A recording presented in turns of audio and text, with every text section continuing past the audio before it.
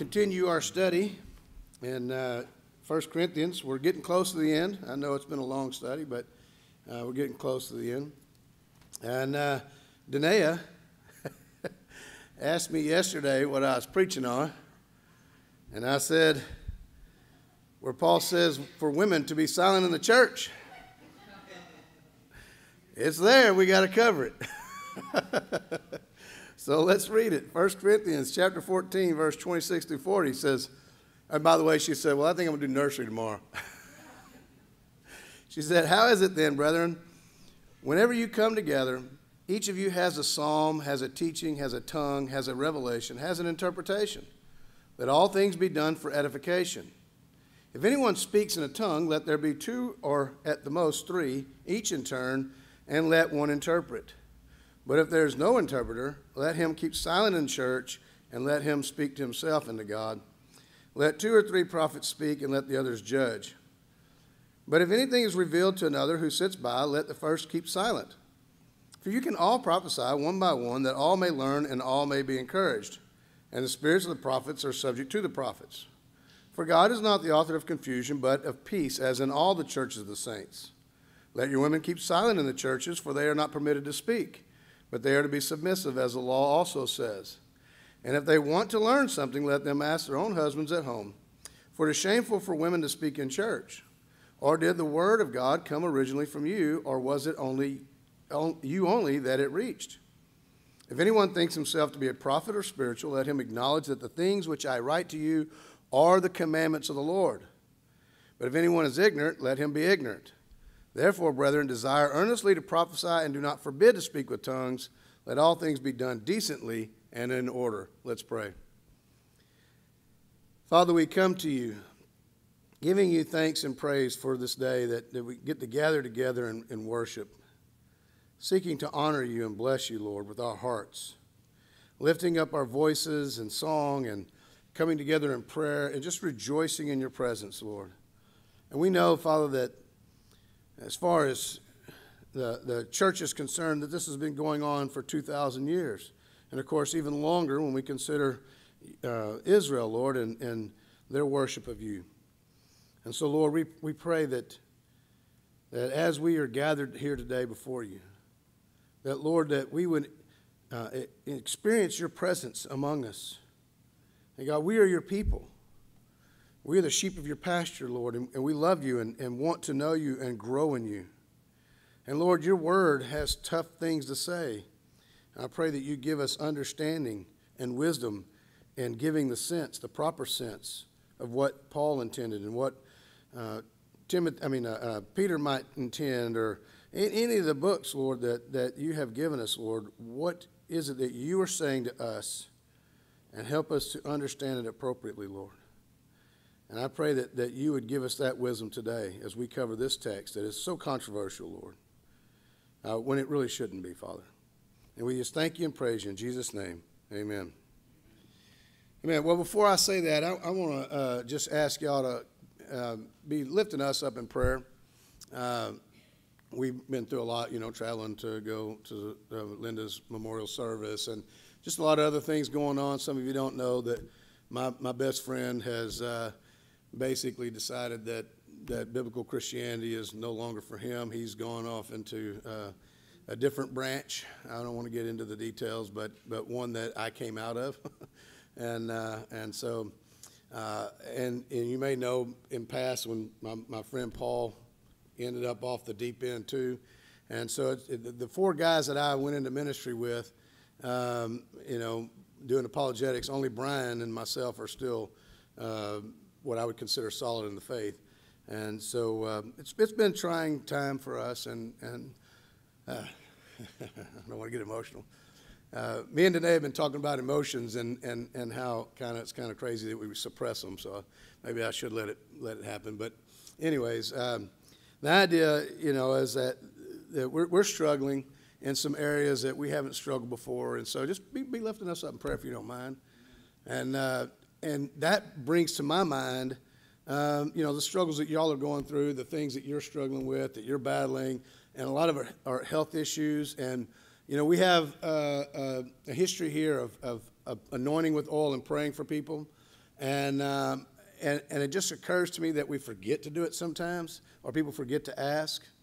And so I've really been thinking a lot about how we could develop our communion service.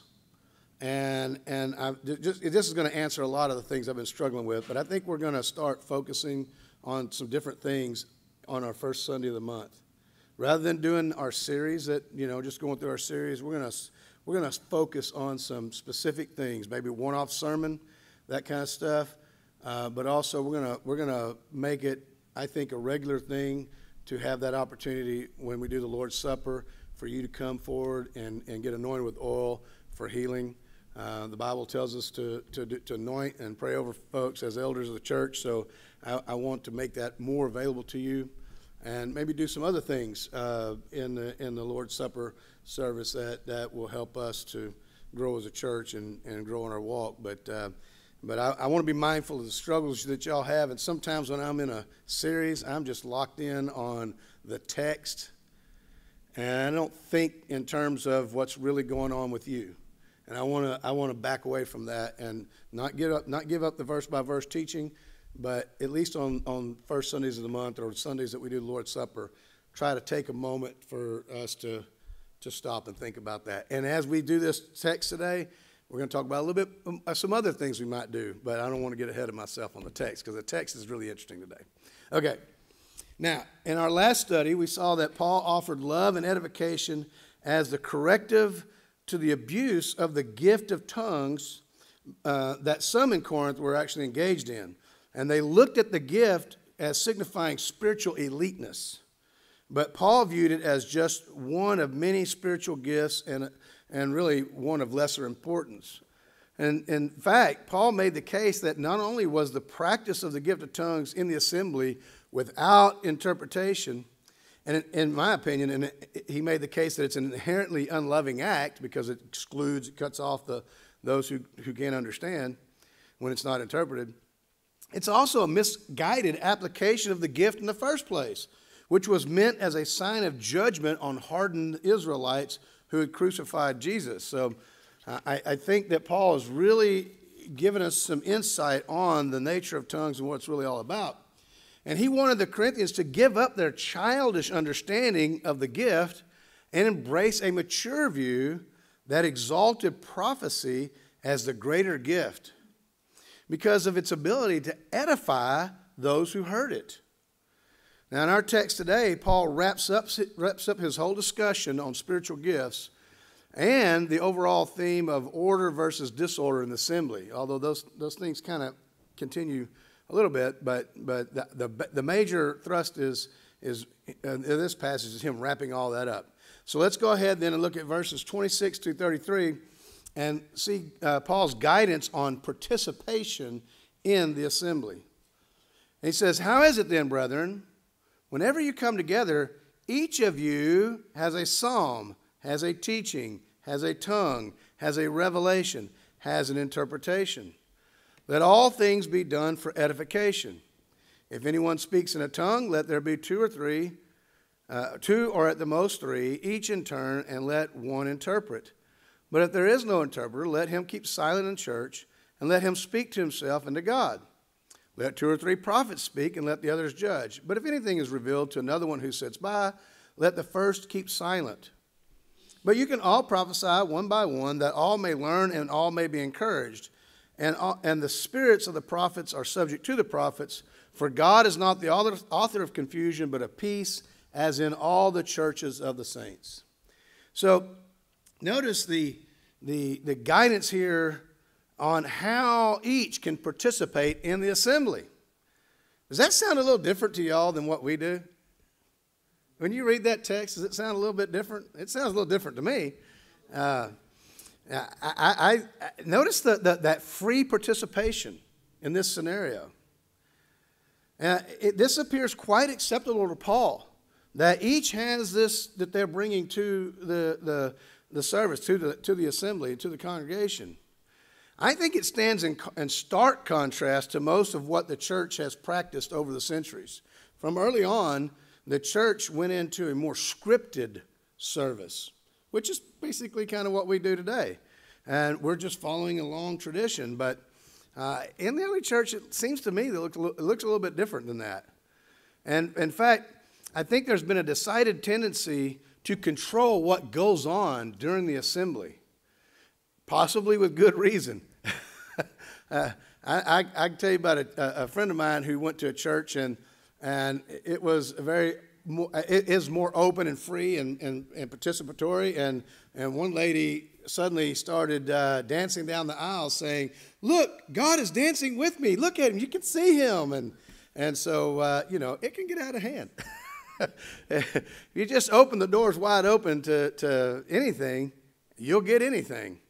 But on the other hand, should it be so scripted? Is that what's going on in this text? I don't think so.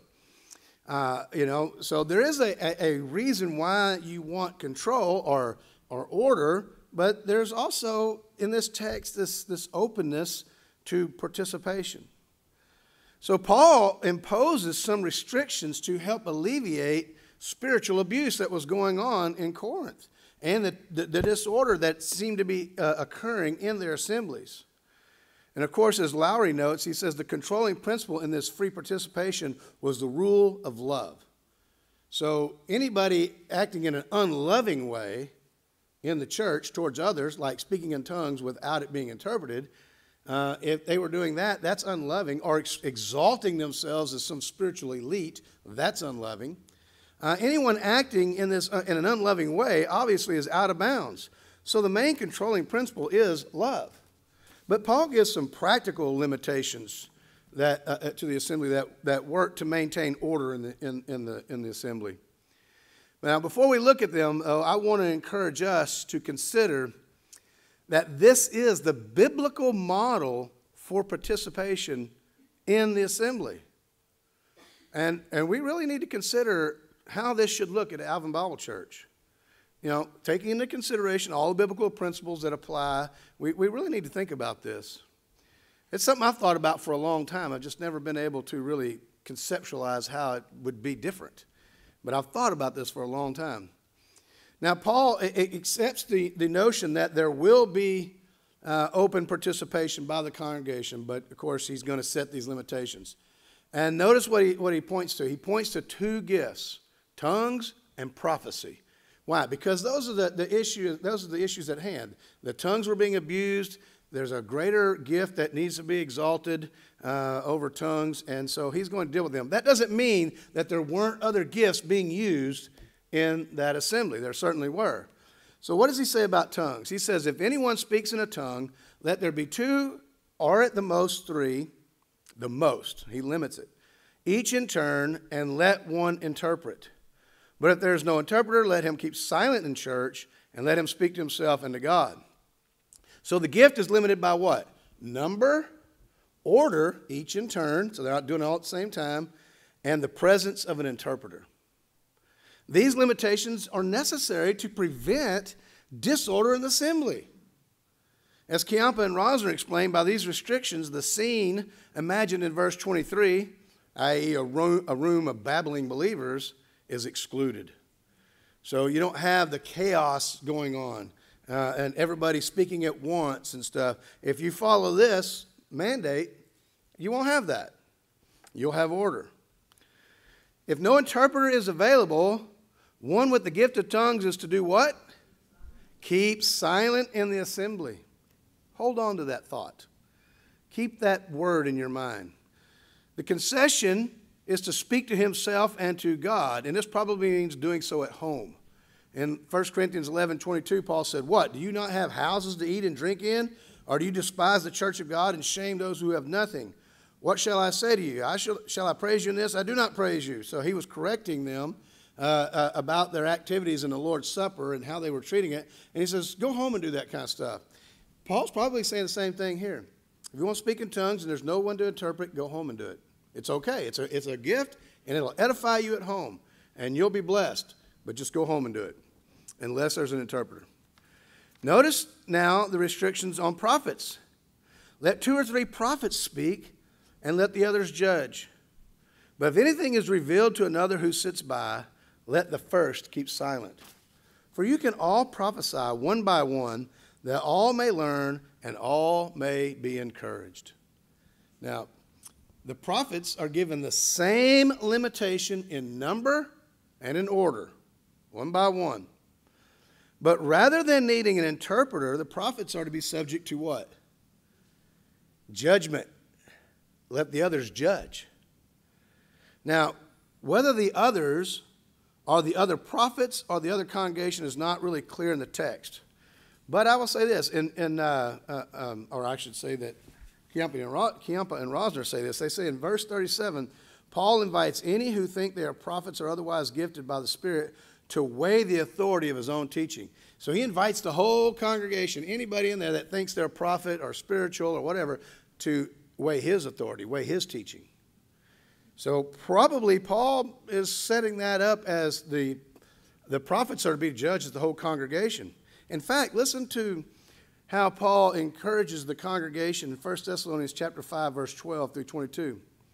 And we urge you, brethren, to recognize those who labor among you and are over you in the Lord and admonish you, and to esteem them very highly in love for their work's sake.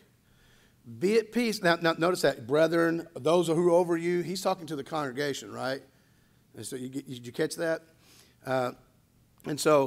Be at peace among yourselves. Now we exhort you, brethren, warn those who are unruly. This is the whole congregation. Comfort the faint-hearted, uphold the weak, be patient with all. See that no one renders evil for evil to anyone, but always pursue what is good both for yourselves and for all. Rejoice always, pray without ceasing. In everything give thanks, for this is the will of God in Christ Jesus for you. Now, listen, do not quench the Spirit. Now, in other words, if the Spirit moves, don't quench that. Do not despise prophecies. Test all things. Hold fast what is good. Abstain from every form of evil. So test everything. He's telling the congregation of this. Now, we're going to return to this point in a minute, but notice the final limitation on the prophet. What is it?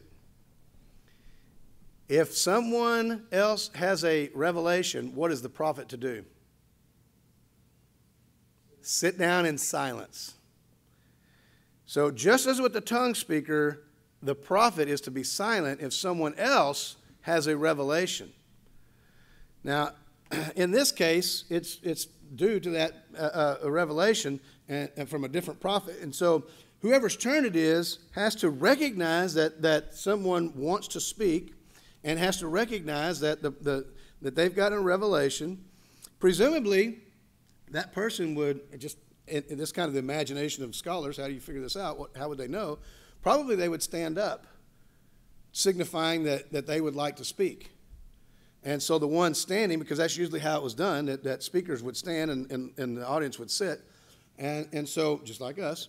And so somebody would stand up, then that prophet would understand that they have something that they want to say, and he would yield the floor. Now, think about that. That's a spontaneous thing going on. The other person has their turn. They're probably not speaking spontaneously. In other words, it's probably a prepared lesson, a prepared message. We can really get this wrong if we think that spontaneity equals spirituality. That just because someone spontaneously feels like they should say something or feel something or do something, that doesn't mean it's the Spirit of God. And even if it is, we'll see in a second that that's controllable. Studying a message, pastors sit in their office and pore over God's Word, that's one of the most spiritual things you can do. Because you're being guided by the Spirit in your studies to understand and seek, and you prepare a message. Excuse me. It's quite like Paul's writing of the Scriptures.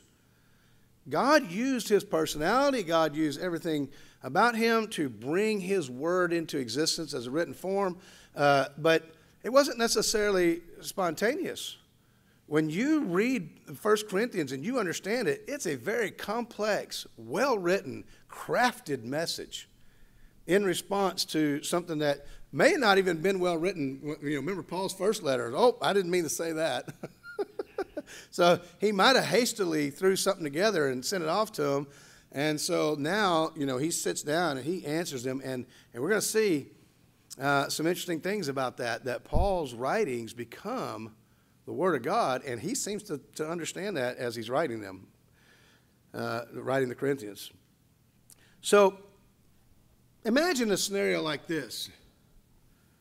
I'm preaching, and I've got a prepared message.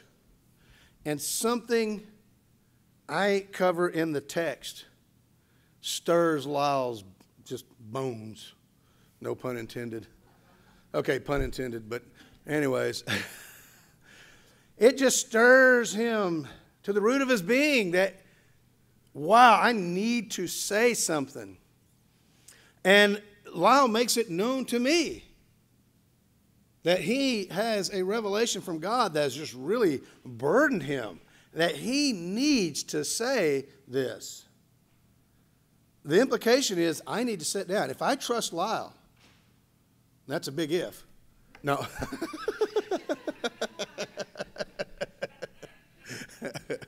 If I trust Lyle and I recognize him as a prophet, one who walks in the Spirit and speaks by the Spirit, teaches by the Spirit, and he is solid in his doctrine, I need to not be too, absorbed, and recognize, okay, whatever I thought I had to say, God's got something more important to say. And let Lyle speak. And the problem is, honestly, at Alvin Bible Church, I don't know that we've ever had that freedom. Maybe I would think that I would be willing to do that, but I don't know that anybody sitting in the audience felt like they could do that. So, we kind of, in our culture, we think this is the preaching time. Don't interrupt the preacher. And so sometimes when I ask y'all questions, either you're reluctant to get it wrong or you're culturally conditioned not to speak. And I'm like, I'm trying to get past that. I want you to answer me back. I like that interaction and stuff. But now if Lyle has a habit of every week interrupting the sermon and saying, I got something to say, well, that's, there's a problem there. And so, but the point is, God's not going to use me. How many of y'all are blessed by, or here, you could have watched it online, we're blessed by Tim's message last week. Amen. God's got something to say to us through other men. That's why I've encouraged them to we don't need some outside guy to come in. We need guys in the congregation that know us to preach to us, and I've been trying to give them opportunities, and we probably will be doing more of that on the Lord's Supper days. That there may be more opportunities for Lyle and Tyler and different ones who the Lord's leading to speak. Robert or some of you other guys, Tim. There's some other guys that I think that, and I'm looking over in a certain direction now, that have something on their heart that they should share with the church. But anyways, the point being that it's okay for God to interrupt us. In fact, you'd just be like Peter. Remember? Peter got interrupted by all three members of the Godhead. Every time he's speaking, God interrupts him on the Mount of Transfiguration.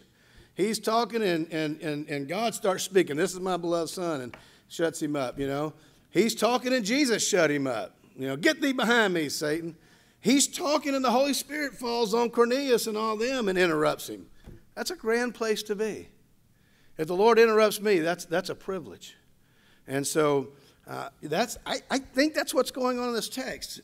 Maybe I'm wrong, but I think so. I think that's what it looks like. Someone who has prepared messages might be interrupted by God. Y'all okay with that? Okay. Well, notice then the last part. It says, and the spirits of the prophets are subject to the prophets, for God is not the author of confusion, but of peace, as in all the churches of the saints. Now, this makes clear the point that I've already made. Not everything, and maybe not most, that was spoken in the assembly was spontaneous. Whatever the first prophet had to say could wait. In fact, I went to a church, and I remember the pastor being so frustrated with the music guy because he wouldn't prepare songs. He just wanted to get up there and let the Spirit flow. And so he'd be up there at the piano going, what are we going to sing next? Well, that's not letting the Spirit flow. That's just lack of preparation, you know. And, you know, it's just, there's a balance for both. Now, to the moment y'all have all been waiting for. How's he going to deal with that crazy text? Let your women be silent. All right, y'all ready? This is Paul's restrictions on the participation of women. Let your women, in verse 34, let your women keep silent in the churches, for they are not permitted to speak, but they are to be submissive, as the law also says. And if they want to learn something, let them ask their own husbands at home, for it's shameful for women to speak in church. Hey, Sandra, you got any Bible studies going on? Are you going to speak? Is that shameful? No. Look, we don't just overread into this text. Read it in its context. What is Paul after? Now, I hope you track with me on this. I'm tried very hard. I know that I'm not always as clear as I could be. And I'm tried very hard to be clear about what's going on. But I want to lead you through this. I don't want to just tell you what it says, okay? It's a controversial passage. And it's complicated by the fact that in some Western manuscripts, it actually appears at the end of the passage. But it does appear in all manuscripts. So I take it as decidedly original with Paul. Some people don't, but I do. I think it's clearly Paul. And I think it was moved by some scribe to the end because of the abruptness of the transition to the topic. It just seems like to jump out of nowhere. But I think that will make sense once we analyze it, okay? Because it really doesn't jump out of nowhere. First, Paul lays out the principle. Women are to keep silent in the assembly, and in fact, are not even permitted to speak. Now, this parallels the other two groups who are to remain silent. Who are they? The tongue speaker that doesn't have the interpretation, and the prophet who needs to stand aside for someone else. They are both commanded to be silent. Now, Paul then supports this principle of women being silent in the church by an appeal to the law, that women are to be submissive. He's probably referencing Genesis 3:16. This parallels the spirit of the prophet that is subject to the prophet or submissive to the prophet. That even if Lyle feels like he has something to say, if it's in an inappropriate moment, he doesn't have to say it. The Spirit won't force you in anything. It won't force you to speak in tongues. It won't force you to prophesy. Your spirit can control your gift. And the spirit of the prophet is subject to the prophet, submissive. So it's the same thing here. Women are to be submissive, just like the prophet, the spirit of the prophet is. So you see the connection, the parallels? Third, the women desire to learn. They want to know. And prophecy is given that all may learn. The linguistic connections are clear. So I think that, in fact, even the statement that it's shameful for women to speak in the assembly ties back to Paul's previous discussion of head coverings in chapter 11. Remember what he said in chapter 11, verse 4 through 6? Every man praying or prophesying, having his head covered, dishonors his head. But every woman who prays or prophesies with her head uncovered dishonors her head. For that is one and the same as if her head were shaved. For if a woman is not covered, let her also be shorn. But if it is shameful for a woman to be shorn or shaved, let her be covered. So there's the same shame language. So at this point, you ought to at least be thinking that this text is consistent with everything else Paul is saying in its language, in the words, in the parallel concepts. So it doesn't just jump out of nowhere. It's there because it applies to what he has already said. Now, to further understand this text, we need to think about the cultural context regarding women in public. Not just the biblical context, but not just the text, the passage context, but the cultural context. First of all, Camp and Rosner note, in Paul's world, whether in Jewish, Greek, or Roman context, an unexplained reference to a woman's submission would normally be understood to refer to her submission to the authority of her husband. So when it just says women should be submissive, the idea is that they're to be submissive to their husbands. Second, some scholars have pointed out that in the Greco-Roman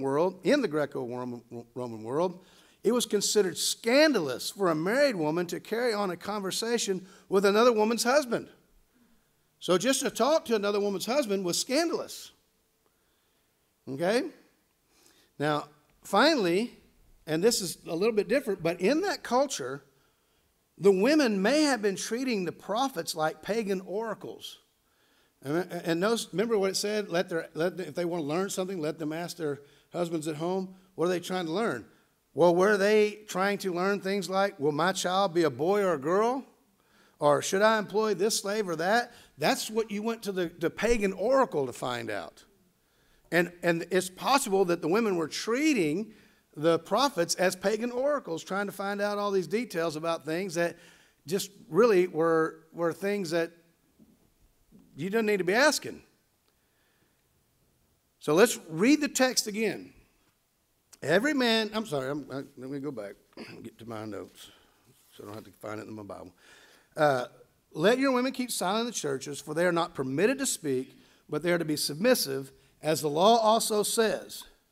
And if they want to learn something, let them ask their own husbands at home, for it is shameful for women to speak in church. So they're to be silent. They're not permitted to speak. They're to be submissive. But there's learning that is taking place, and they want to learn.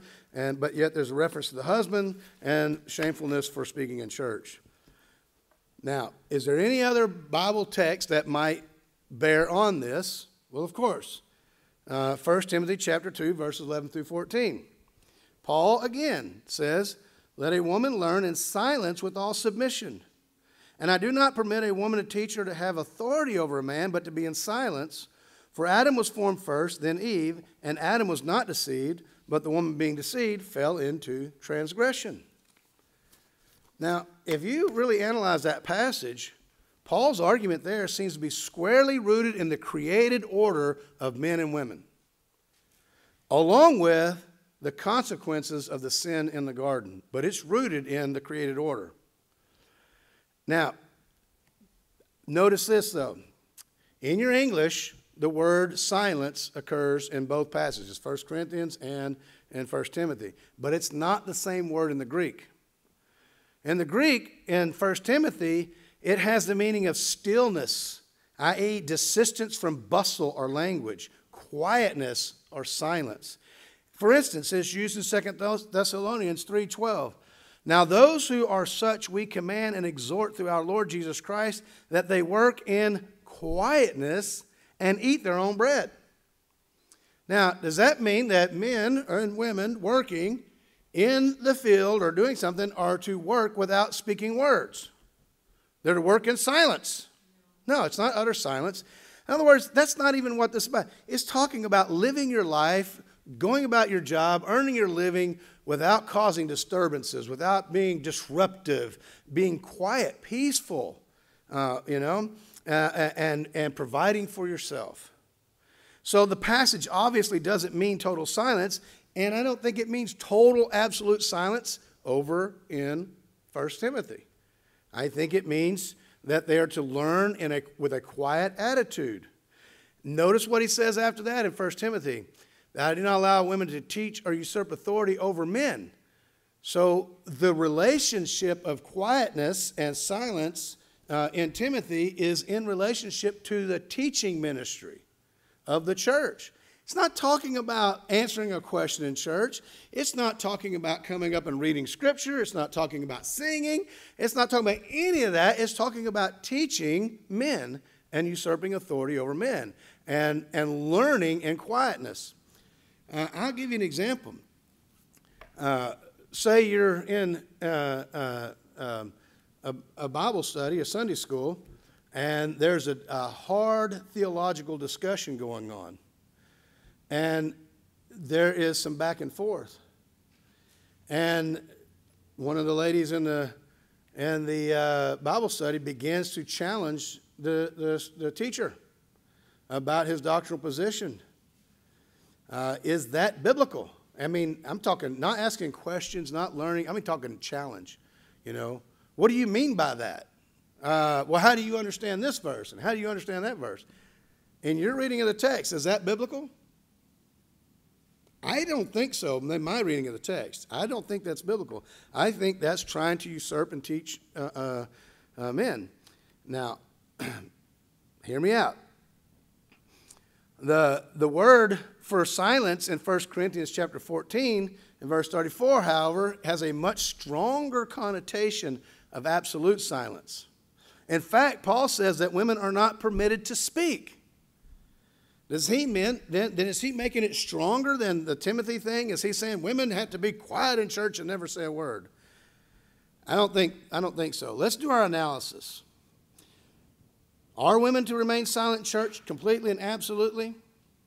If that is the case, then how do we explain the need for a woman to wear a head covering while praying or prophesying in church, as 1 Corinthians 11:4-6 indicates? If it is permitted for women to pray and to prophesy in church, as long as they're wearing a head covering, this doesn't apply to that. In other words, this is not a blanket statement about women being quiet in church. The context is key. Think about what Joel says. Joel chapter 2, verse 28. And it shall come to pass afterward that I will pour out of my spirit on all flesh. Your sons and your daughters shall prophesy. Your old men shall dream dreams. Your young men shall see visions.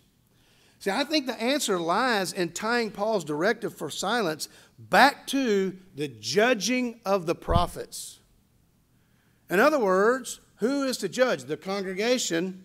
Actually, let me clarify that. The men in the congregation, I think, is what Paul is saying.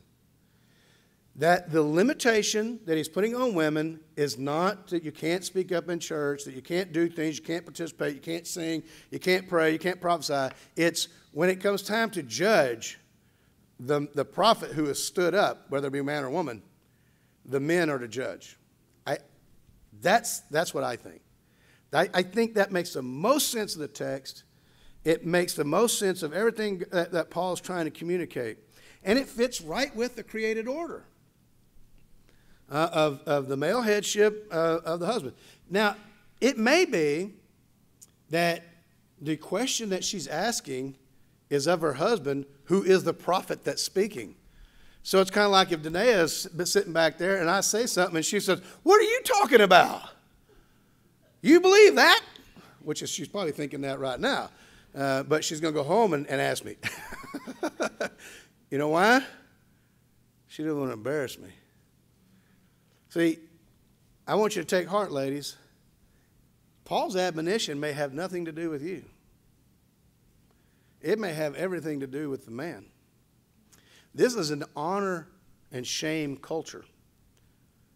And quite honestly, whether you like it or not, whether you agree or not, men can be emasculated when women approach them in the wrong way and challenge their authority or any of that kind of stuff, and can really be hindered. Or they will respond in an ugly, authoritarian, demeaning way. Who are you to talk to me that way?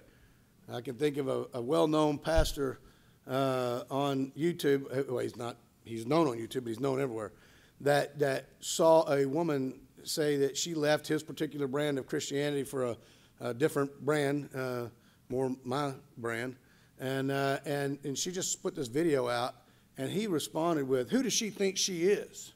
And she didn't even, she came out of his church, but she wasn't challenging him personally, and he just had a really bad attitude about her and came across as totally demeaning.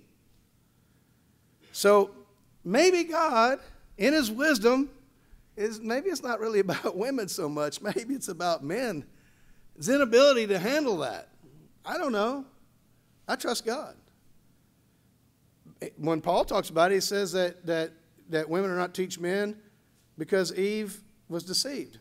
So maybe there is something about women that is uniquely susceptible to the deceptions of the devil in certain areas. But there's also things about men that make it necessary for God to give us regulations within the body that are not dishonoring, that are not humiliating. They just honor God when we live them out because God has made each of us to be what we are. And when we live them out in accordance with what God has said, I think we find more joy. I think we find more peace. I think we will function better. And I think that we can understand that bad things can happen if ladies in the church begin to challenge the pastor or the speaker or the Bible teacher on theological issues, especially when their husband isn't present or doesn't care about that kind of stuff, and they take on the battle. You know, it cannot be the right thing. So, no, you're not to be completely, utterly silent in church. Yes, you can participate, and I welcome questions, by the way. The same way God welcomes questions, without accusation. If you can ask me, in the middle of the sermon, you are totally confused, maybe right now, and you want to raise your hand and say, Kurt, I'm lost, and what I'm thinking right now not only just doesn't make sense, I don't get it, but very dangerous for me to think like this, that you believe that or you're saying that. Can you clarify? I am totally open to that. Man or woman, I don't think that's prohibited from the text. I think it's when there's being judged as to whether or not it is a biblical revelation from God, that's when you should say, okay, guys, y'all deal with that. And if you have questions, ask somebody at home, ask your husband or another family member, or ask me and Danae privately. You know, does that sound reasonable to y'all? Does that sound like I'm out of whack? I hope I'm not. I hope I'm understanding this text correctly. It seems to me, when I saw it, I was like, you know, it just jumped out at me. Wow, he's talking about when they judge the prophets. And then I read the commentaries, and there was quite a few people that said that. I was like, oh, you know, I'm not the only one that thinks that. So anyways, okay, so let's continue on. I think I made that clear. The whole issue is of women being silent in the church has to do with teaching men, judging men in their issue, not in restricting women's participation, not even keeping women from prophesying in church. So, to finish up real quick, so we can get out of this chapter. 1 Corinthians 14, 36 through 40. Order and decency and participation. Now, Paul finishes, and I would love to get into this deeper, but I'm just going to let it go. Or did the word of God come originally from you, or was it you only that it reached? If anyone thinks himself to be a prophet or spiritual, let him acknowledge that the things which I write to you are the commandments of the Lord. But if anyone is ignorant, let him be ignorant. Therefore, brethren, desire earnestly to prophesy, and do not forbid to speak with tongues. Let all things be done decently and in order. Now, notice Paul's dripping sarcasm. Or did the word of God come originally from you? Or was it you only that it reached? And I discussed this with Danae last night, and, you know, I love this because it's a soothing balm over my conscience. Me being too sarcastic. And I said, well, Paul's sarcastic. But Danae made the comment that she probably wouldn't like Paul too much in person, so. So a nice, humble rebuke to me and my sarcasm. That cut it back, brother, cut it back. Well, sometimes I think God uses our personality, who we are, to accomplish certain things, and he certainly did that with Paul right here. He's using Paul as Paul is. But notice what he says. If anyone thinks himself to be a prophet or spiritual, he's already said this before. If anyone thinks they have knowledge, if anyone thinks this or anyone thinks that, if anyone thinks himself to be a prophet or spiritual, let him acknowledge that the things which I write to you are the commandments of the Lord. What I write to you. Paul seems to be aware that he is writing Scripture, or at least that he's fully aware that the things that he's commanding are from the Lord. Maybe he didn't understand the whole letter was going to be divinely inspired, but he sure knew his teaching was biblical and from the Lord. And so he says, if you want to, and the Greek word is ignore, so you could say, but if anyone ignores this, let him be ignored. Or you could say it as the New King James, but if anyone is ignorant, let him be ignorant. And the idea is that if it's ignored, then let him be ignored by the church. Don't heed his prophecies. Don't think he's spiritual. Just ignore him. He's got nothing to say. If he does not submit to what I'm telling you, you don't have to pay any attention to him. Or it could be a veiled threat that if he ignores Paul's commandments here, which are the commandments of the Lord, God will ignore him on the day of judgment, or in the day of salvation. And won't ignore him on the day of judgment, but he will ignore him on the day of salvation. So it could just be an in your face. If you want to be ignorant, just be ignorant. But probably let him be ignored. You don't have to worry about somebody who will not heed God's word. You don't have to listen to them. Submit yourself under the leadership of godly men who believe God's word. And if they're not going to submit to the word of God and judge themselves, they got no business sharing it with you and trying to tell you anything, because they don't submit to it. They're just using it to attack or to build their own kingdom or whatever they're trying to do. So if me or any of the elders or anybody that stands in the pulpit that wants to teach and preach, if we can't be challenged on God's word, then we don't belong up here. The prophets are judged by the church, and you should judge. You should be sitting and thinking, is that biblical? It's just how you handle it from there that makes all the difference. So order and decency in everything, Paul says. Therefore, brethren, desire earnestly to prophesy, and do not forbid to speak with tongues. Let all things be done decently and in order. That's the key. Decently and in order. And then you'll avoid all this chaos. You'll avoid all this unloving attitude. You'll avoid all that nonsense when you submit yourself to the word of God. Let's pray. Father, we come to you and thank you that you have given us your word. And Lord, there's more application to be done here, but Lord, I just feel like that this is where I need to stop and just acknowledge, God, that sometimes it's tough to submit to your word, especially if we misunderstand it. And then we get all riled up and angry and frustrated and sometimes just discouraged and all that, Lord. But when we understand it, and we understand you and your love and your care and concern for us and how you've designed us to be certain people. You've given us certain gifts and certain capacities and certain talents. And you use our personality, and you want us to thrive in the faith and thriving ministering to others, Lord. Then we recognize that the limitations that you put on us, whether we're a tongue speaker or a prophet, or in Paul's case, the women of the church, or whatever limitations you put on us, they're there for our good and for the good of the whole church, Lord. And we recognize that. And Father, we pray that you would help us just to submit ourselves, to yield ourselves, to be submissive to you and receive your word so that we can honor you, so that we can walk with you in a way that is a blessing to you and a blessing to others, and that does truly, truly exalt Jesus Christ. We thank you and praise you in Jesus' name. Amen.